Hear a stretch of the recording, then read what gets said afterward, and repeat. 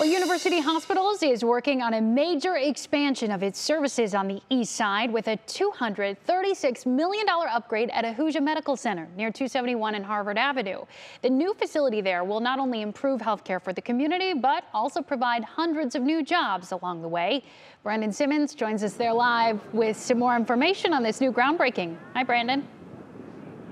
Hi, Sarah. Yeah, this expansion project really is years in the making. They just wrapped up a ceremonial groundbreaking just moments ago. It had to be put on hold for a year, but as you can see, the construction itself was not put on hold. It's already ongoing, and when it's all said and done, this facility will house a new sports medicine complex and a new men's health center. There will also be upgrades made to the emergency department with the addition of level 2 trauma care. But what they're most proud about, I believe, here is the Steve and Loree Potash Women and Newborn Center. So not only will women's health services get a major upgrade, expecting moms will also be able to deliver their babies here at Ahuja Medical Center, getting some of the same services that they would normally only find down at the main campus location.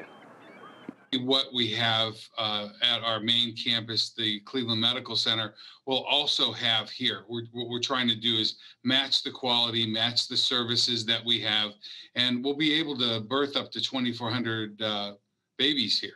So it's really an expansion of, our mission for 150 years to take care of women and children.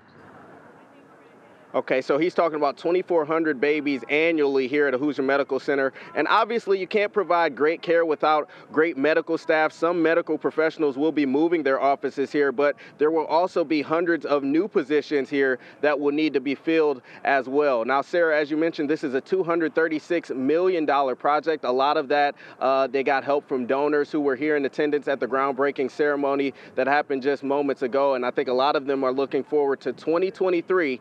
That's when this expansion of the medical center is expected to open. Just incredible scope of what they're going to be doing there. Cool to see it. Thanks, Brandon.